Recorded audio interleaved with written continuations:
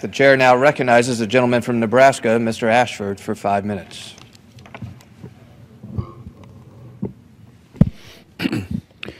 Thank you, Mr. Speaker. I rise today to honor a dear friend who has not only left his mark on a nationally recognized Omaha business, but also on the city itself.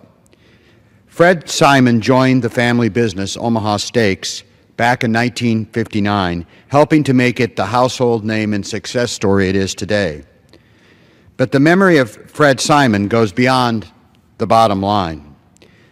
Through his love of the arts, he spent many years helping propel the city of Omaha into a world-class community. Art lovers in Omaha have long recognized the role Fred played in elevating the city's cultural stature. It's been said that he knew that great cities need great art. With that goal in mind, Fred helped bring a full-time professional opera company to Omaha.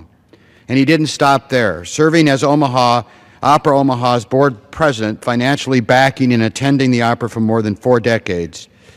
Fred once said that he was sensitive to the meaning of words and the power of music. Fred, you will certainly be missed on many levels. Omaha thanks you for a life that has been indeed well lived. Thank you, Mr. Speaker, and I yield back.